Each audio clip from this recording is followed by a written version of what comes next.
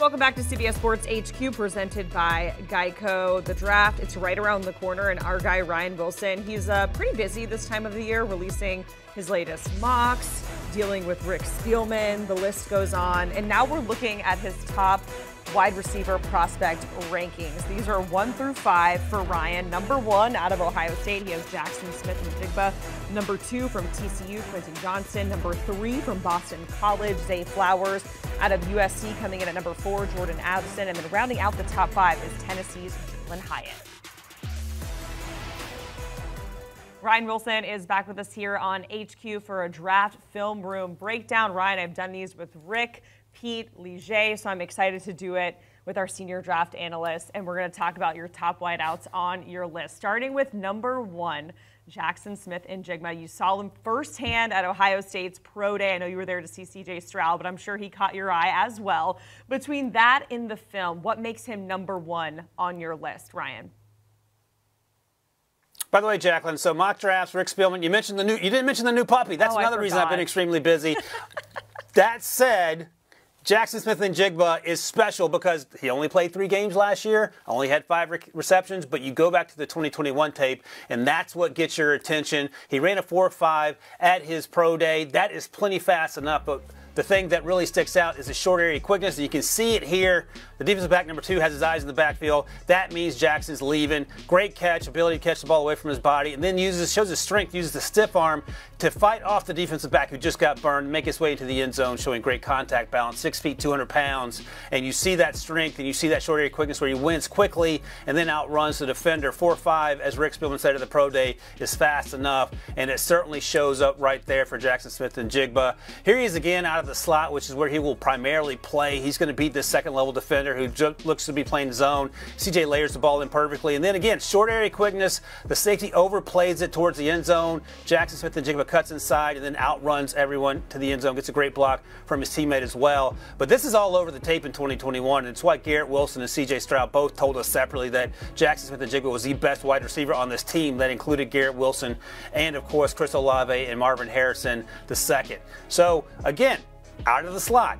We just saw him running over. This time he's going to go outside towards the corner, and he sells that to the slot defender. Slot defender has no chance. He allows enough space for CJ to layer the ball in there between the sideline and where Jaxon Smith-Njigba is. And again, he makes this catch look easy. He tracks the ball well, uses hands well. Willie Mays center field catch there and gets his feet in bounds for a touchdown. And this is what an NFL team will be getting to the next level as he hits the gritty there like he's Justin Jefferson.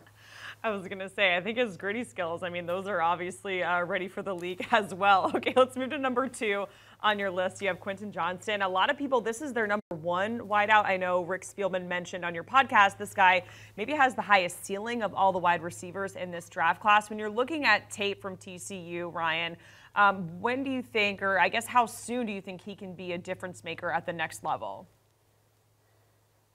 Yeah, that's the question because the reviews are mixed on Quentin Johnston, and clearly I like him. He's my number 2. He's the biggest wide receiver of this group that we're going to talk about, and Rick Spielman talks about it all the time on the podcast. He's able to win at all 3 levels, even though he plays as a much bigger wide receiver. Here he is on the outside against Kansas late in the game. This game is already pretty much decided, and it's going to be even more decided. Max Duggan throws up a jump ball to his best player, and what does Quentin Johnston do? He does that, and that's all over the tape. Hands catch, back of the end zone, gets his foot down.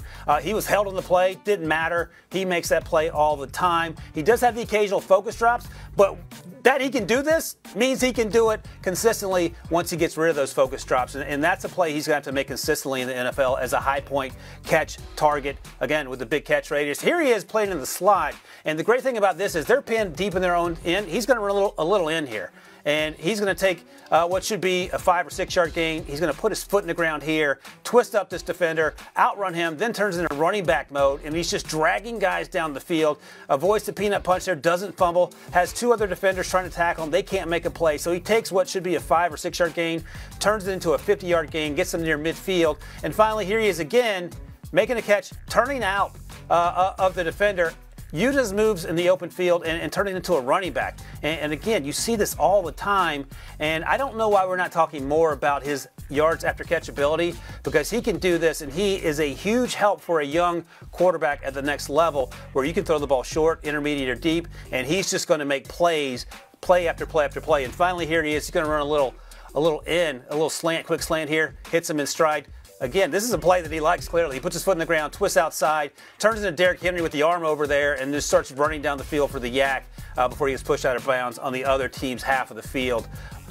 What's not to love? And unlike a lot of the wide receivers on this list outside of Jaxon Smith-Njigba, Quentin Johnston's huge target, 6'3", ran in the 4.5s, which is plenty fast enough, and then we see the yards after the catch all over his film, and that makes him so intriguing as a possible top half of the first round and certainly first-round consideration. All right, let's get to number 3 on your list. You have Zay Flowers out of Boston College. There is, certainly a lot to like there. A lot of people mention his size when they talk about concerns that they have, but what do you like about Zay, Ryan? I have no concerns about his size, even though he's 5'9", and there's going to be serious consideration. I know that several teams in the league have him as their wide receiver 1. 5'9", 183-ish is what he was at the combine, ran to the 4.4, so he actually plays faster than 4.4. Here he is on the outside. He's in the slot at the top there, the number 2. He's going to run it over against a zone look, and the quarterback does a good job of avoiding pressure and being able to step up in the pocket and then hitting Zay in stride, and Zay does the rest. Hands catch here, cuts it back, and then he does, and it's crazy. The more I watched of Zay Jones, the more I got the feel of Antonio Brown in his prime. The ability to win in short areas, the ability to snatch the ball out of the air and change directions once he gets that ball, and then know where the players are around him that he has to avoid, and using his athleticism to avoid them as he turns on the afterburners for the yards after the catch. He does this all the time. So he plays inside, he can play outside here. And this is him making plays down the field. He is 5'9", but he plays sometimes like Quentin Johnston, who is 6'3". Just throw the ball up and let your best player make plays. He tracks the ball extremely well. The defender has no idea where the ball is, and now he knows what he needs to do to set up this defender and find his way into the end zone. Again, looking like AB in his prime. And I give him credit here when you see the replay from the end zone. He knows where the ball is and where the safety is. He catches it, sidesteps him, and then sets up this block that allows him to get into the end zone. And 5'9" on paper, he plays like he's 6'1" or 6'2". He has return ability as well. Again, just running a little shallow here. This is a simple concept. They've run this route thousands of times. The difference is the zone defender falls down. It wouldn't really have mattered. And oh, by the way, 3 guys here locked in on making a tackle. He uses his strength and athleticism to beat them and then drags a 4th defender into the end zone. You don't see that very often. A lot of times you make this catch and you go down to the 3 or 4 yard line, and then your offense has to continue to make plays. He solves that problem. He gets into the end zone first try, shows the ability to break arm tackles and to split 3 defenders, which you don't see a lot of in college, let alone at the next level. I love Zay Flowers, and don't be surprised, Jacqueline, if he ends up being wide receiver 1. Yeah, and Ryan, in your latest mock, you have him going in the first round, the 21st pick, to the Chargers. All right, number 4 on your list of top wideouts in this year's draft class, you have Jordan Addison, USC, by way of Pitt. I know in a lot of the conversations, his 4.49 40 at the combine comes up. Regardless, he had a great year. What team do you think is going to be a good fit for him? Yeah, he could go, like the Chargers make a ton of sense there. The Ravens make a ton of sense. There are plenty of teams that could use him. The Patriots there in the middle of the first round at 14, I think is a first-round talent. And you mentioned the 4.49, and typically I describe that as being quote-unquote disappointing. I don't know how you can be disappointed in a 4.49. He plays somehow faster than that. Here he is against Utah. He's going to get on this defender's toes in a hurry, and then he's going to run a corner route there, or a post route, excuse me. Great hands catch. Great yak ability. Here he is on the outside. He can play outside or in. We'll see what NFL teams think he should play. This is against Stanford. Stanford's defense has a lot of bad tape. Not Jordan Addison's fault. He's just going up against whoever's guarding him, and this guy doesn't have a chance. He outruns him he wins early on the route, and then the contact balance there to break through the arm tackle, find his way into the end zone. He doesn't look like he's 173 pounds. He looks like he's about 200 pounds. Tracks the ball extremely well. The defensive back doesn't have a chance, and then the rest is a wrap, as they say. He did this for USC last season. 2 years ago, he did it time and time again for Pitt with Kenny Pickett as quarterback, and I think there's a great chance that transitions what we saw there on tape to the next level early in his NFL career.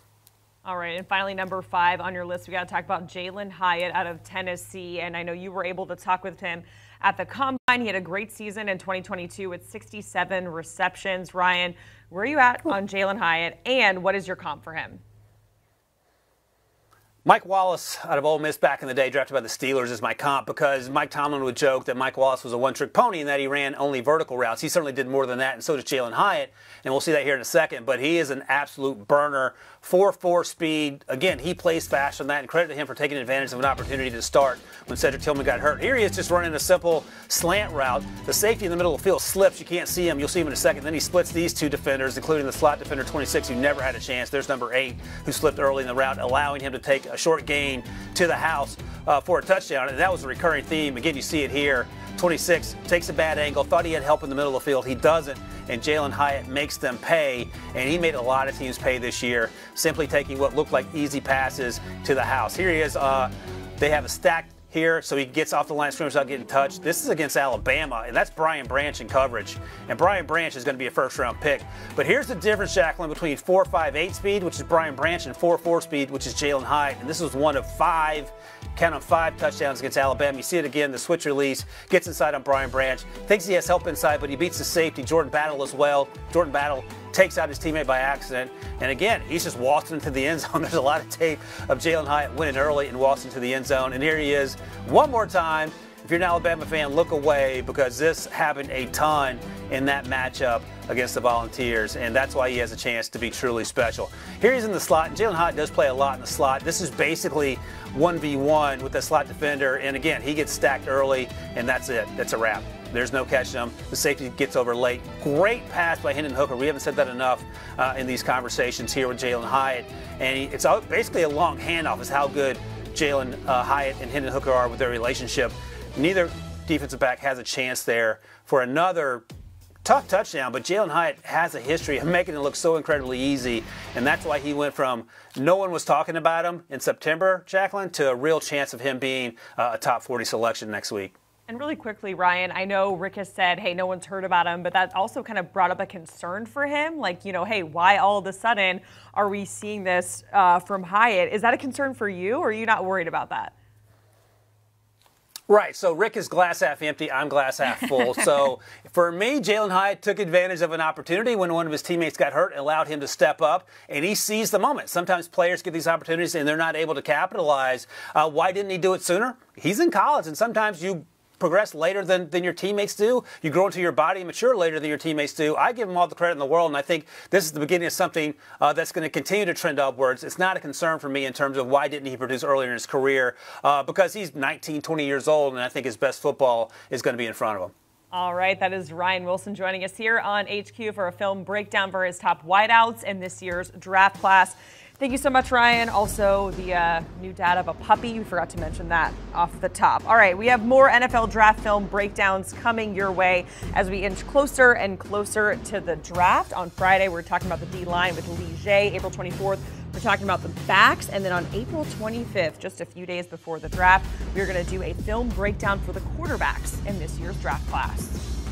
Do you want a sports network that delivers everything that matters about the game? The highlights, the picks, the instant analysis, no yelling, no fake debates, no politics. Hit the subscribe button and never miss a moment.